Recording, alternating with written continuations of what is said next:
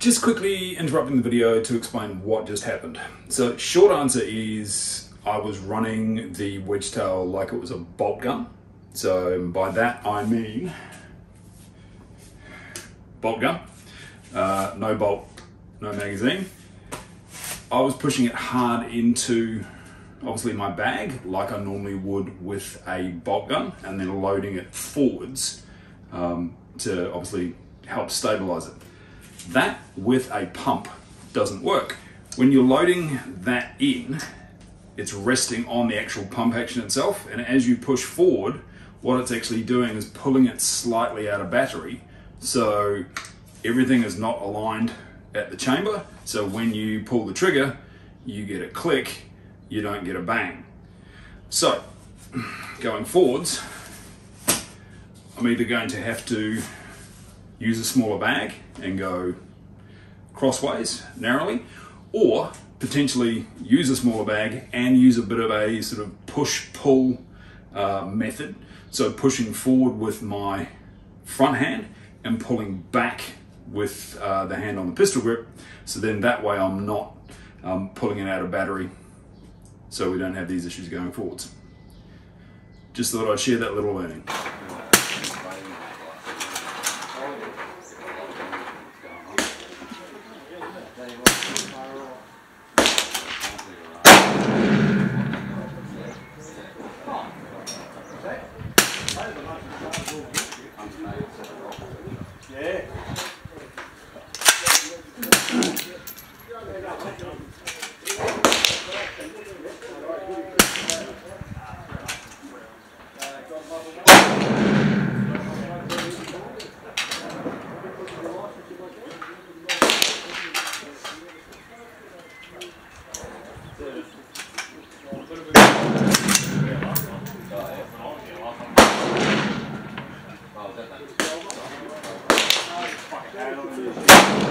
Fucking still ugly. There you go, mate. How are you, mate? I'm good. I'm good. That's good. Still reload? Having fun?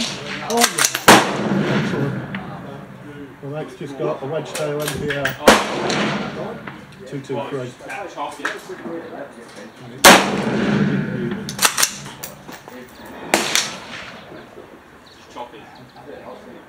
I've had a couple like that, but not. One before that was with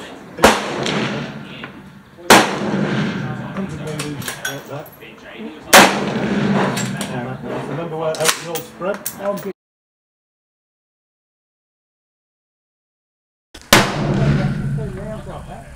the same thing.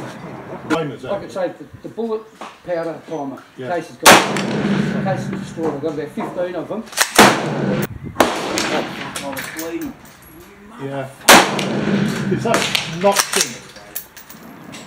I've got hundreds of cases. From all the bullets I bought before I started loading, I kept them all. Yeah. So I've got probably 400 of these. Yeah. Cases. That's it.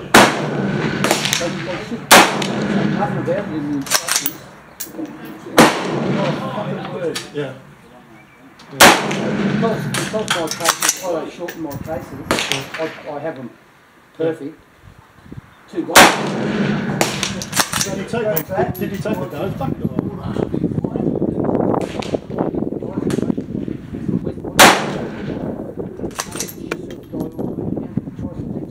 And encrypt it.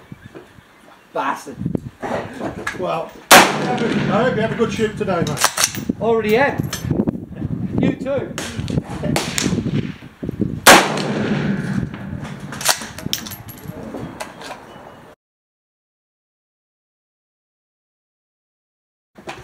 Not gonna complain though.